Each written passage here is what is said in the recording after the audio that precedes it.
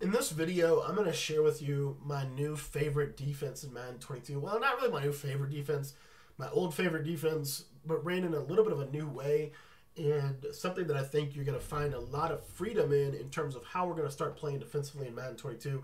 Now, again, this is a concept, okay? What we're going to about to show you is a concept. It's actually a very good concept out of a specific defense in the 3-3-5 wide, but you can apply this to other coverages and other formations utilizing the same coverage. Before we get into the video, I want to ask you to go ahead and hit the subscribe button.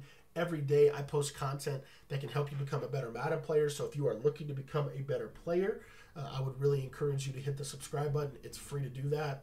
Today we're taking a look at the 46 playbook. We're going to look at a coverage out of 3-3-5 wide that I really like right now, and something that I think is really, really underrated because of how the coverage is going to work together to kind of take away some of the most popular concepts.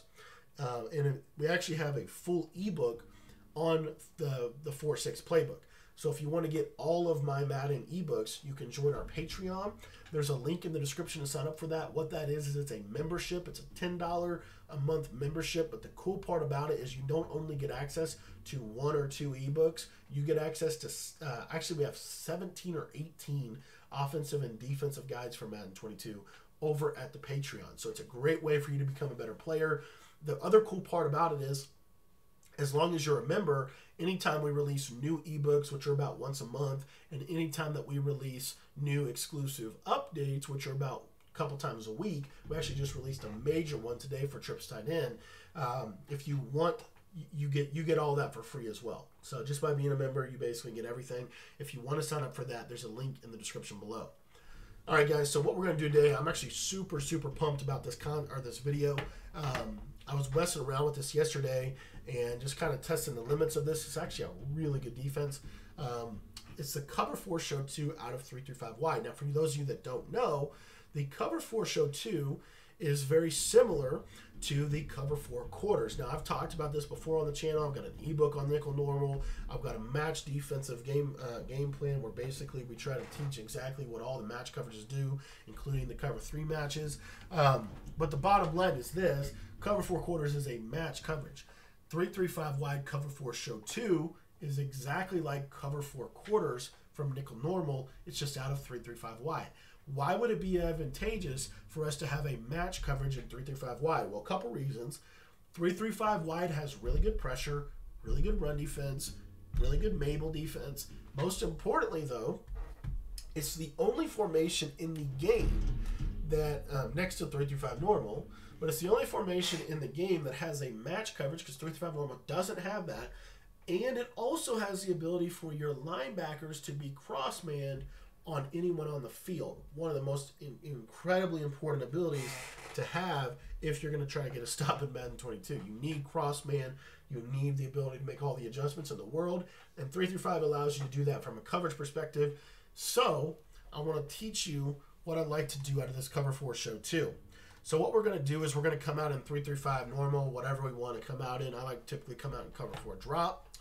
And then I'm just going to come out in some trips, and we'll show you how this works. So it's real simple. What we're going to do is we are going to audible down to Cover 4 Show 2. Now notice real quick, do you see that guy moved there? If we don't want him to move, we just need to wiggle him a little bit, and then he won't move. I'll show that in just a second. But here's your setup. First things first, you're going to press, you're going to crash your line out a couple times. And then most importantly, you're going to want to blitz your user so that you get better sheds. And then now here's the adjustments that I like to run. What you can do on the back side of this is if you want to manually back off the individual guys, you certainly can. But here's the key adjustment for Cover 4 quarters. We're going to shade our coverage up. And the reason why we're going to do that, number one, it's going to keep us from getting burned over the top if they run a fade to the outside. Take a look on the left side here. You see there's a fade there. I don't press him. I get really good coverage over the top. Okay, so they don't press. So it's basically like shaded up man. Let me give you an example. It's basically like this right here. Mike Blitz 0, shaded up. And you have everybody manned up. But what's the problem with that? Well, the problem with Mike Blitz 0 when you run shaded up man coverage is that the zone or the man coverage is guarding routes it doesn't need to guard, like a flat route or like a little zig route or something like that. Little underneath concepts it doesn't need to be guarding. And then it foregoes the ability to double team concepts. So what happens if you face a lot of man, here's what they're going to do. They got 2 underneath routes to pull your purples out of the way, and then they got 2 routes over here that are going to beat man. The beauty of what I'm going to show you with Cover 4 Show 2 is it doesn't allow them to be able to do that. So what we're going to do here, again, wiggle this guy, see he doesn't move.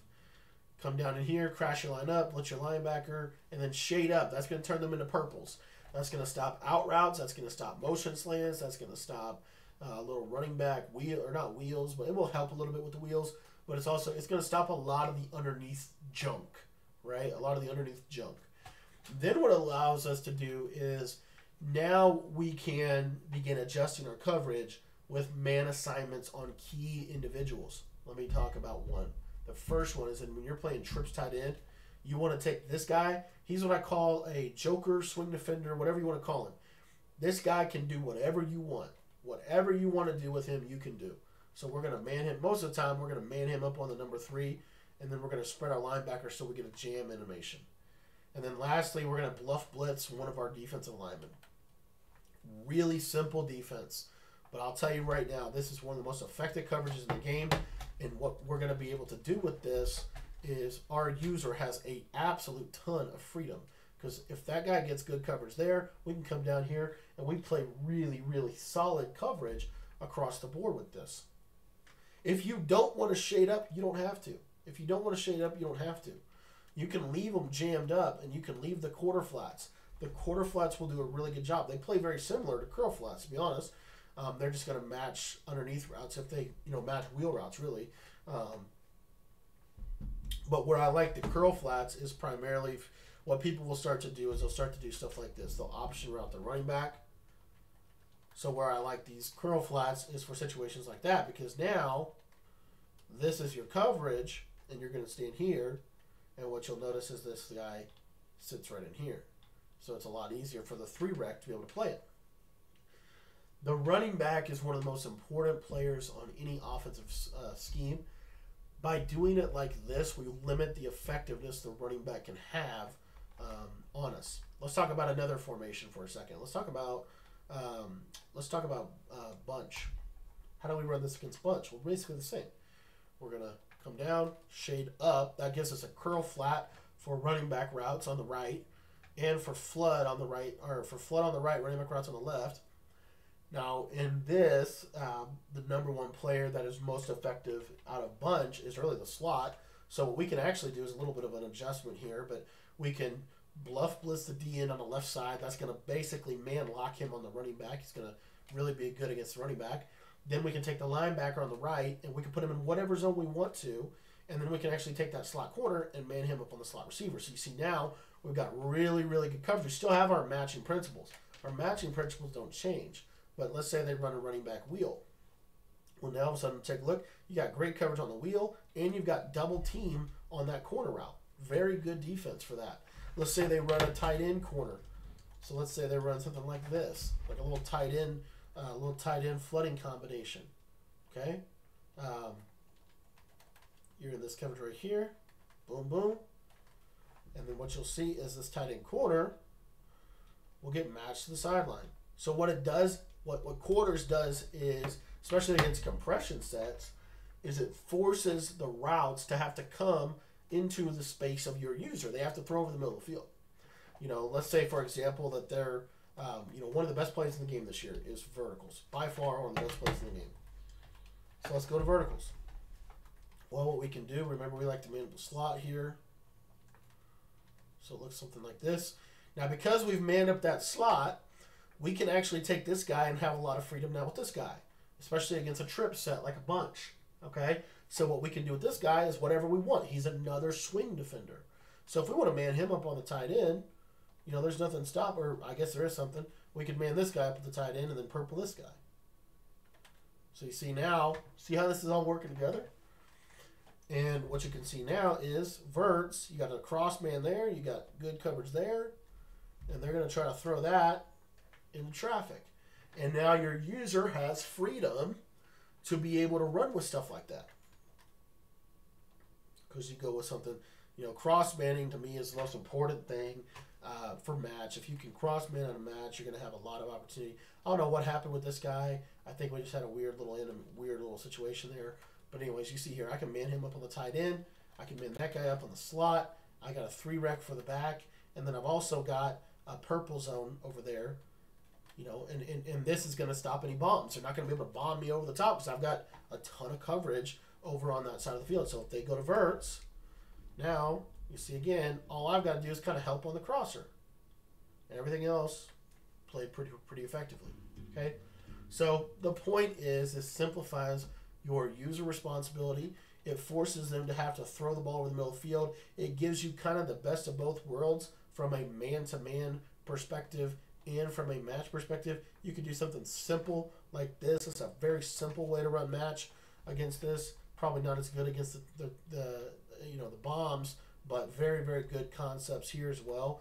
Very good for flood. If they try to run flood on you, they're going to really regret it because they're going to see you're running match. So they're going to go to this.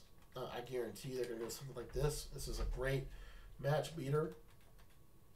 But again, you know, we're going like this. And now they're trying to hit that slot. And they're throwing right into a curl flat. Okay? So that's how this, and you could do this to any formation in the game. That's why I like it too. Because it's not just man, it's not just zone, it's a little bit of both. You're utilizing man on key players, and that's really important. Don't be afraid to cross man. Don't be afraid to cross man also. I think that's one of the most secrets, the biggest secrets of this. Don't be afraid to mess with your coverage a little bit. So like, let's say here, you know, we're sitting here against spread. Who's the biggest threat out of spread? The running back. The running back, 100%. So we're going to bluff blitz here to get a little bracket on the running back. We're going to cross-man that guy onto the running back. And then I like, against spread, to back these guys off so that they don't match a hitch. But now they can't throw corner routes on this. They can't throw corner routes on this. And then if you put the purples, you know, like that against spread, you might want to bring that guy in. But we shaded up, got our purples out there on the field. We got the cross man in the bracket. We don't really care about the running back at this point. So now what are they going to run? Where are they going to hit us? They're going to hit us on crossers and posts, which we have matched, we have coverage on, and we're free to use her. We're free to use her them. So again, so you got your curl flats.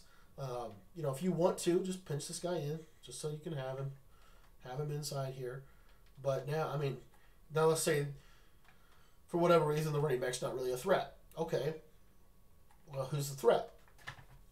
Well, it's the slot. Okay, well, the slot's the threat. Now this guy has a ton of freedom because I don't need to worry about that slot if he goes vertical. That's what these quarters do. So now that gives me a lot more freedom now that I can do other things with this defender. Now this defender here, I can throw him in man coverage on the running back. Just saying. And then now, you know, there's something like this. And look, I mean, look at the coverage. Look at the coverage. Look how it handles it. So that's my point, is understanding quarters allows you to cross man really anybody. And that's, to me, a massive, massive value with this. So, you know, we could go purple, and then of course what we've got now is the ability to cross man. So what we can do off of this is we can take this backer here. Let's say we want to cross man him onto because we want the leverage, right? So let's say we want to put him on the running back. That's fine. But then let's say we're worried about the tight end running a crossing route. Well, we can do a little switcheroo, right? We can take this guy, go here, and then now what we can easily do, if we're really worried about that slot, just man him up with the slot. And then now we just don't have a purple on that side.